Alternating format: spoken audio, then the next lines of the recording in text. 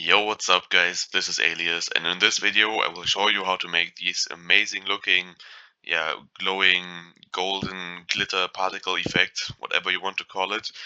But yeah, this is really cool and super simple as well. We don't need any plugins or whatsoever. So yeah, let's just go right into it.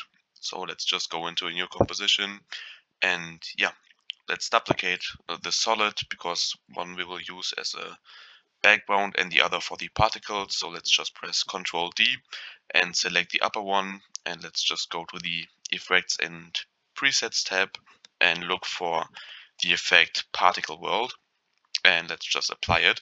And now as you can see, if you just let it go, it will look really stupid and not like this at all. So obviously we have to change a few settings. And first of all, we want to change the particle type, which is now these weird lines, and we just want some nice rectangles. So let's just go to the rectangle setting here, or rectangle tool, and let's just make a new shape layer and just draw a normal rectangle just like this, nothing fancy, and this is already enough. We can just go and hide this layer and go back to our particle world setting. And let's just go to particle and first of all change this to textured quad polygon, I think. And now we can open up the texture and just select our shape layer. And now we can see, we get these small, nice, good looking particles. Let's just change the birth size to 0.5, so we will actually have them bit bigger, and the depth size as well. So now it will just look like this. And let's also turn down the birth rate to 0.4, I think I used, because this was just too much. And let's also change the longevity to 10 seconds because we don't want them to just disappear right after spawning. And we can also turn up the maximum opacity to 100% because we actually want to see these particles. And this is good, but if we would just play this animation, we can see this is way too fast and doesn't look smooth at all. So let's open up the physics tab and just play with a few settings. So let's just bring down the velocity to 0.5, and the gravity we can just put it to 0 because we want it to just like go in all directions.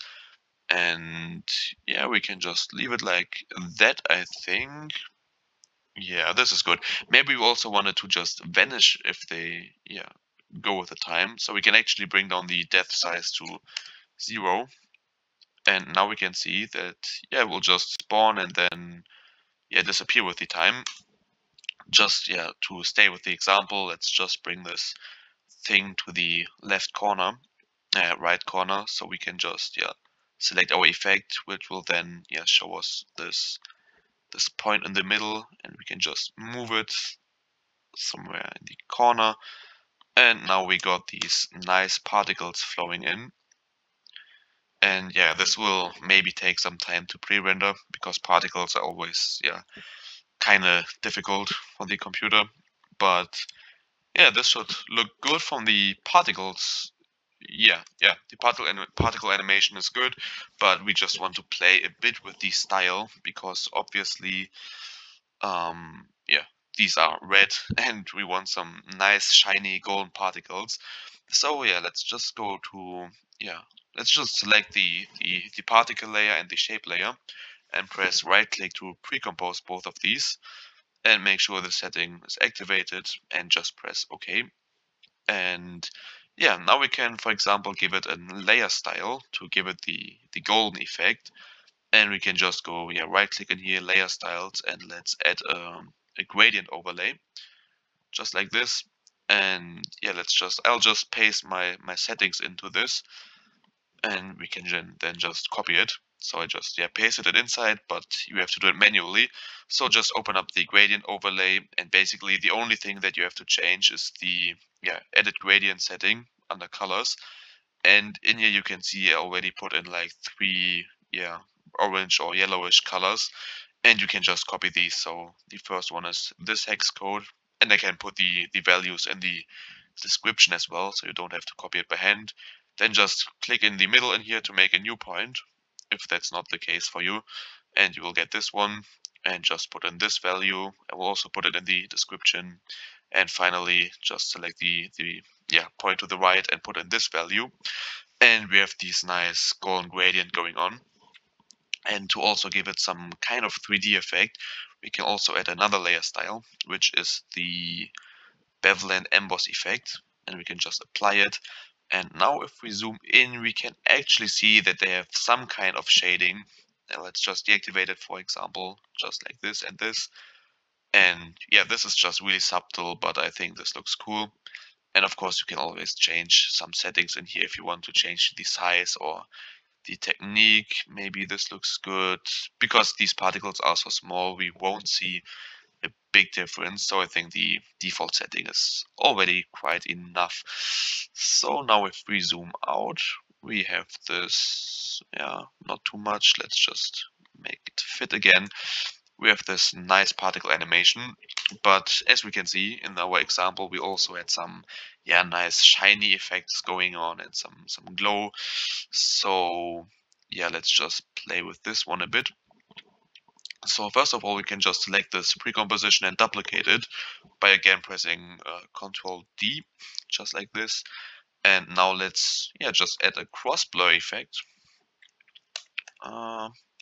just like this. And now we can just increase the X and Y radius, and you can already see we get this wonderful looking shiny effect, just like this.